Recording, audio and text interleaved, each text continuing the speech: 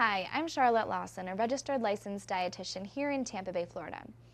You might be looking for some information on the glycemic index, or looking for a calculation, therefore, to determine the glycemic index of a food.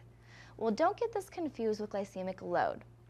The glycemic index is actually already predetermined by scientists, and each food has a different glycemic index score and its relevance against just glucose and how it affects our blood sugar levels. So there's a glycemic index chart, which you'll probably easily find online. Now the glycemic load kind of determines whether or not that food is on the high end or the low end of how it's going to affect your blood glucose levels. Now to determine the load, you need to know the food's glycemic index score. So therefore you have to go back and find your chart, look up that food.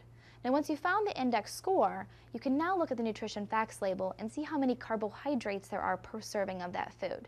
So you take the GI, or the glycemic index number, multiply it by the number of carbohydrates there are per serving, then divide that number by 100. This is your glycemic load, or again, how much it would affect your blood sugar. That's just a little bit of information on the glycemic index, and make sure to find that chart online. I'm Charlotte, and eat happy.